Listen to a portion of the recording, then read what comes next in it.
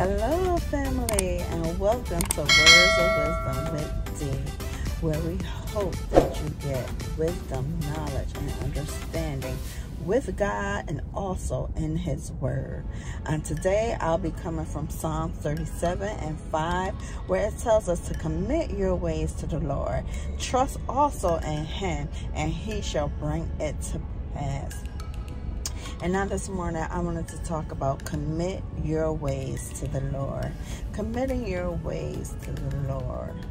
Committing your ways to the Lord. When we commit our ways to the Lord, that means that we're saying to God, not my way, Lord, but your way. Not my will, Lord, but your will be done. So when we're committing our ways to the Lord, are we bringing our thoughts? Are we bringing our ideals? Are we bringing our ventures and our endeavors to the Lord, asking Him, Lord, is this what we shall do? Is this what I shall do? What shall I do, Lord? Help me to come up with an idea. Help me to come up with a solution. Help me, Lord. Are we asking the Lord to direct our path, to tell us where to go, how to go, when to go, why to go? Are we asking God these questions when we are thinking of ways to do things? And that's what this passage is basically telling us, is to commit our ways to the Lord. Go to Him and ask Him. Ask Him. Ask Him. And then wait for Him to answer you or to give you an idea and stuff. And you know, when we think about God giving us answers and stuff, trust me, it's not always audible.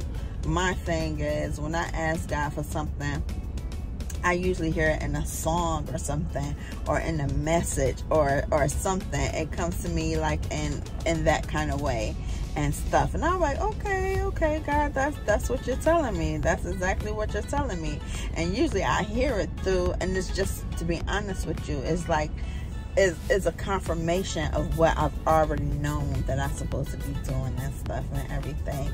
And I just, you know, once again, I love the way God just moves and does stuff and everything, because we think stuff happens by accident or coincidence, but it doesn't. It doesn't. When you commit your ways to the Lord, you know, things will start happening to you, and you just like, wow, okay, all right, and you start seeing the bigger picture of what it's supposed to be. But once again, that's when you have to commit your ways to the Lord. And then it tells us to trust also in Him. So when we're committing our ways to the Lord, we have to know and believe and trust. Have that faith that God's going to do it. Have that faith that God's going to give you the answer that you need. Have that faith that God is just, He's just going to do what He says He's going to do, you know. But once again, we have to commit our ways to the Lord. And it says too, and He shall bring it to pass. And He shall bring it to pass. So I'm going to just give y'all this example of one of the things that I'm trusting and believing in God, because like I said, He's dealing with me in trust. And I'm hoping that while He's dealing with me in trust, that it's building my faith up in Him and the more, but it's going to help you to build your faith up in Him and the more as well. Trusting Him more, you know, trusting Him even the more. So, you know, I have a son that's in college, and, you know, before he even graduated, it was told to me that, you know, I'm not going to have to worry about his tuition and stuff. Okay, so now when we think of that, we think like, okay, his tuition's all paid up and blah, blah, blah. But like I said, once again, my thoughts is not God's thoughts, okay?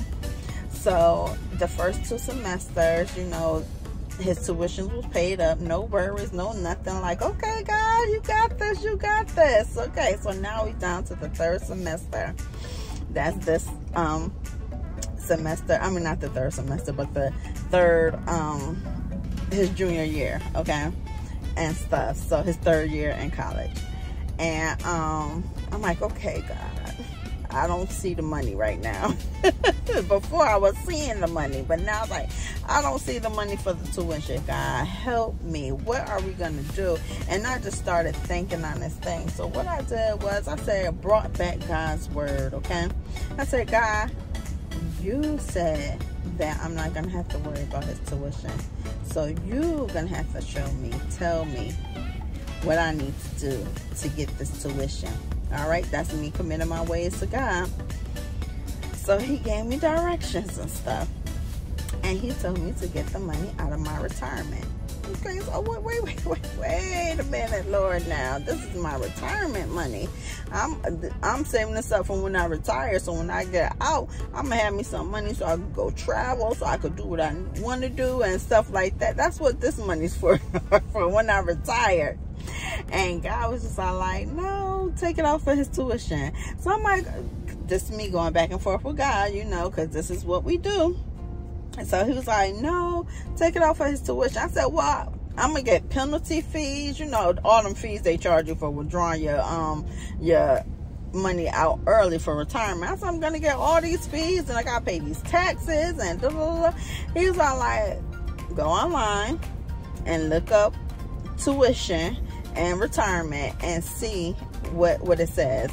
So I looked it up and it says, like, if you have proof that, you know, you took the money out for tuition and stuff, you won't get the 10% fee or some kind of the fee for taking it out early, for early distribution and stuff.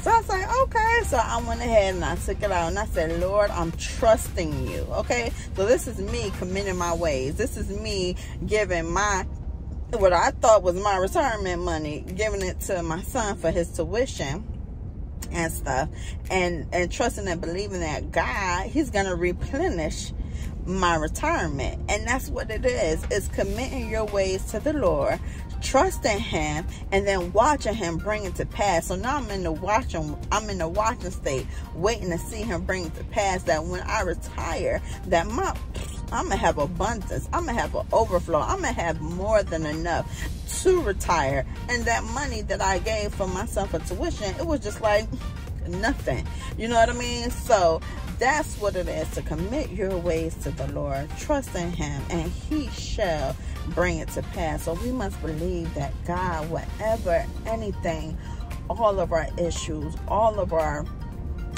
doubts, even our doubts, everything, just commit it to him, just give it to him. Just, Lord, not my way, but your will be done. Lord, just, you know, and trusting and believe in this. By doing this, it will build up your faith in God even the more. It will trust him even the more, because like I said, he got me doing some more stuff this year that I'm just like, wait a minute, you want me to do what?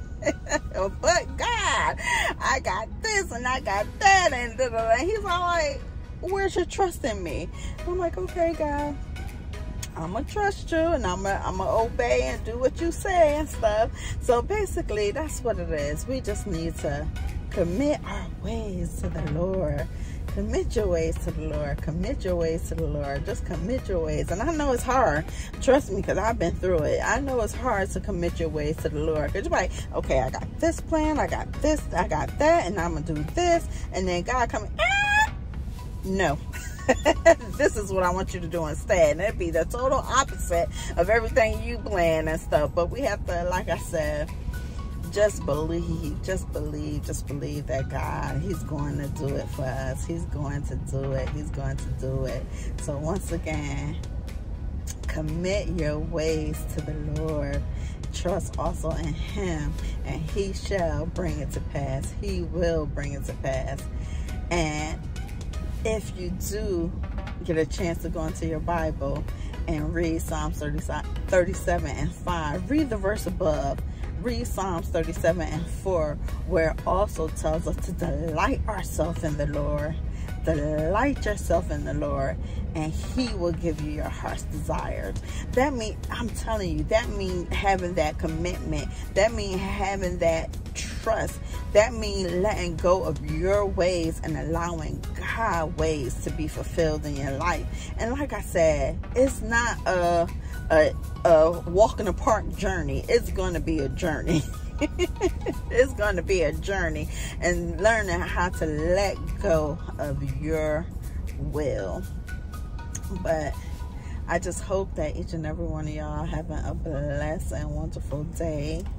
May God just continue to overflood you with His wisdom, His knowledge, and His understanding in Him even the more. And that we'll just really begin to commit our ways to the Lord, all our ways. Because like I said on last week, trust in the Lord with all our hearts. So let's begin to trust in the Lord.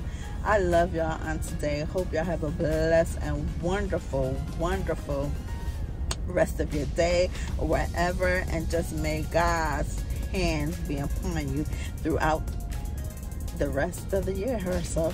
But love y'all. Be blessed. Don't forget to subscribe, hit your notification number, and hit your notification button, and share this with someone. Love y'all and be blessed.